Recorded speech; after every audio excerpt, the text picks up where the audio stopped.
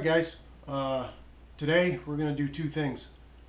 I'm going to show you how to test a car stereo to see if it's at least power on, and this particular one here, it's a Panasonic CQ-VD653U, so it's like a DVD player, double DIN unit.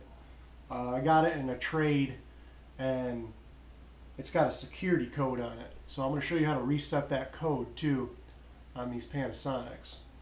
So first, I got a battery here that just a lawnmower battery, just to test 12 volts to turn this on and bench test it. So you got a yellow and a red wire. Generally, to get power on a car stereo, you usually got to twist these together when you're just testing them, just to test it out. One's a power and one's a battery memory, and a lot of them are tagged, or there is a label on the radio itself that'll identify all these wires. Obviously your black is your negative, your ground. Well, black tied to speaker wire. That's awesome. I'll go ahead and pinch these on here real quick, and just using a set of alligator clips.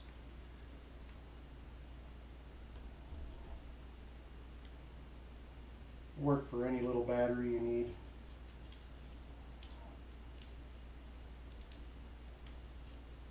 And we got juice. I'm going to power this on. As you can see, this says it's got a security code on it. Input a 4-digit code, and I have no idea what this code is. I mean, I got it used from somebody, and he didn't know the code. It was in a car that he had, and he took it out and replaced it. So I did a little bit of research on the interwebs, and I found out that you can hold down the right track button for 10 seconds, and it'll reset this code. So I'm going to go ahead and try this, see what happens.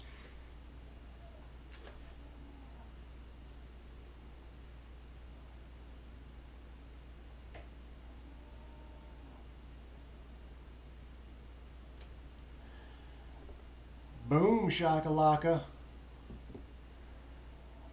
So it's all good to go. So I just wanted to make this short video for anybody who has one of these radios, one of these Panasonics that have that code on it. If you have the joystick on it instead of the push buttons, just hold it to the right for 10 seconds and you can get around that code and reset it and get it in your vehicle and enjoy it.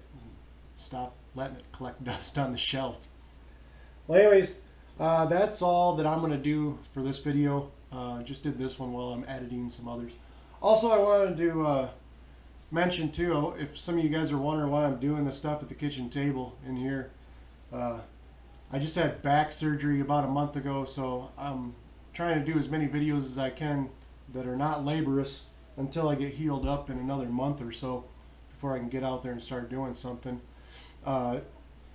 Once I get better and I can get out to the garage and do a few more things that are not so restrictive as what the doctors say or whatever, I'll be doing a lot more stuff. I got a 347 stroker that I'm putting in an 86 Mustang, and I'm editing some older videos that I did before I had surgery, doing a clear coat peeling removal, how to do that, and how to repaint a hood or a deck lid or something like that. I also have some I have an XT350, a 1987 XT350 Enduro dirt bike, needs carb rebuild, stuff like that. So there's definitely some more cool content coming, and anything else along the way that pops up, I'll be recording it all and trying to get some good content in there for you guys. I really appreciate all the followers that have popped in there so far. People have commented. It's really motivating me to do a lot more videos, and I'm gonna stick with this. So thanks a lot. I appreciate it, guys, and we'll see you on the next one. Rusty J's Garage.